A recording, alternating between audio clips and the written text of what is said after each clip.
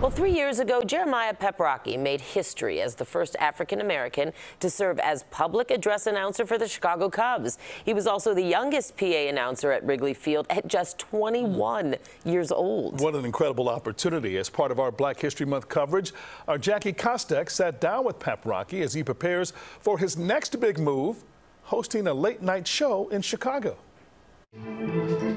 It's been about 3 years since Chicago native Jeremiah Paprocki made history landing the coveted Cubs gig, all while still an undergraduate at the University of Illinois at Chicago. How has your life changed since you got that job with the Cubs? It's changed a lot. I'm like kind of this college student in the books, trying to get the degree, but also at games, just kind of building up my skills.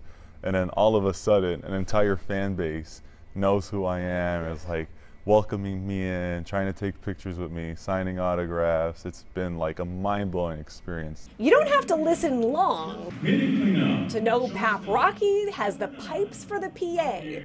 But what's next will have the spotlight shown directly on him. Sitting in the press box and being the Cubs PA announcer at Wrigley Field is definitely different than being on stage at a theater like the Studebaker Theater. Yeah, essentially the stage is my playground. So now it's my chance to basically like have a blank canvas. Yes. And like now when I'm up there, it's my show. And so me and my team have done a really great job of kind of envisioning what that would look like. You know, we have a house band, we have the desk and couch that is so synonymous with late night TV. Yes, right here at the Studebaker Theater. The fun begins March 24th with the first live taping of Late Nights in Chicago.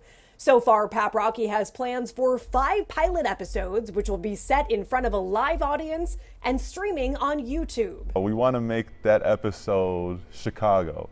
When you watch it, whether you're here at the Studebaker Theater or watching it from our YouTube channel, we want to make sure we get the Chicago message across. And no better guests to have than Sherman Dilla Thomas and Matt Muse.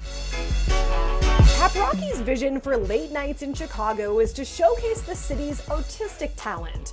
Paprocki's talent will be on display too.